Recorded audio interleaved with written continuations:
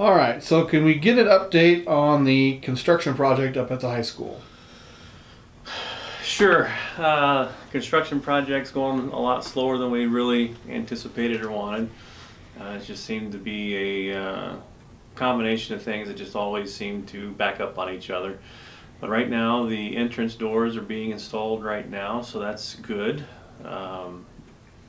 The canopy is on the tail end of getting completed. All the plaster's been done. Next thing that's got to happen is they got to come back and repaint the steel pieces and then put the lights in. So that should be done.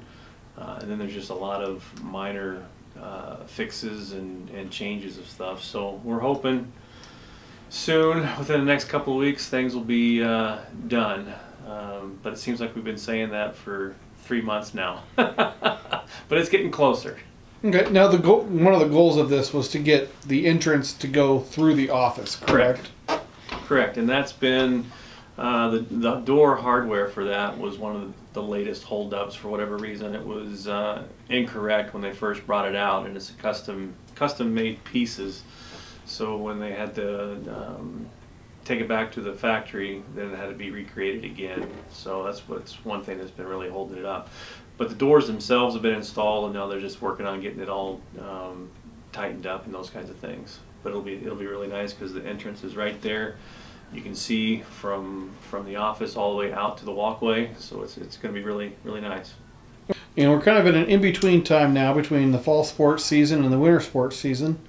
Is there anything you'd like to wrap up about fall sports? I tell you what, this is my third fall in Fairbury, and I can't think of a better fall for any school. I mean, our softball team ended up making it the state tournament and ended up 4th at state.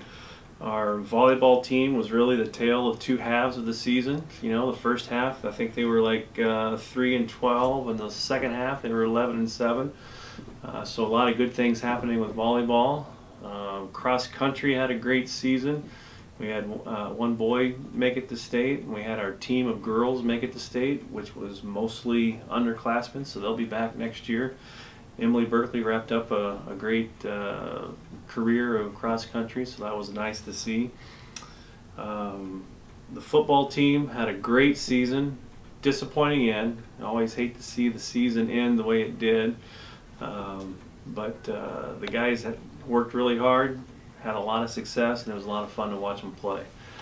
So the fall sports season, and our girls golf, they made, they came in 4th at districts, but they had a good season as well. They won their home invite too. Yeah, they won the home invite. So all in all, the fall sports was just outstanding. It is a lot of fun. It always helps create the positive vibe going on at school, so that's good.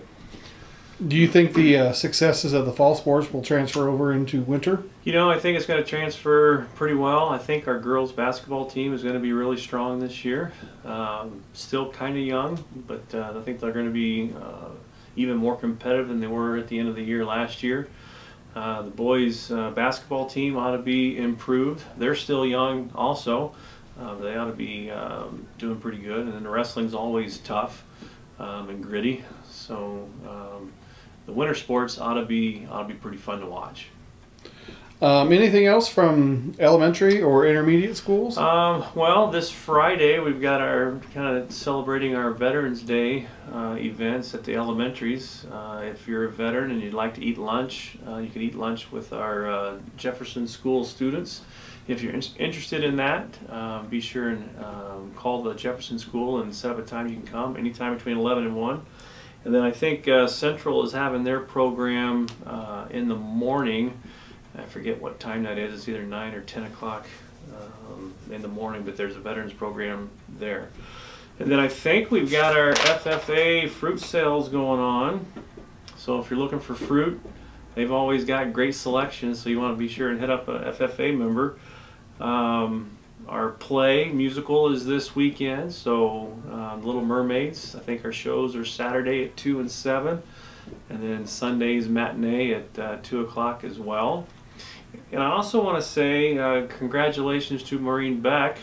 She has won the Nebraska Music Education Association's Young Music Teacher Educator Award. and she'll be presented with that award in a couple of weeks at their convention. So that's kind of an exciting news story. So we're proud of her and happy for her.